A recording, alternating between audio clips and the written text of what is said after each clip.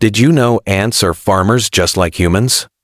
But instead of growing corn or wheat, they grow mushrooms. Deep underground, leafcutter ants have their own farms. Every day, they cut fresh leaves, but they don't eat them. Instead, they carry them back home to feed their crops. Inside their massive colonies, these ants use the leaves to grow a special fungus to their main source of food. Each ant has a job.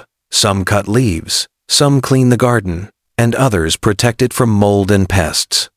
It's like a tiny city that runs 24/7, complete with farmers, workers, soldiers, and even waste managers.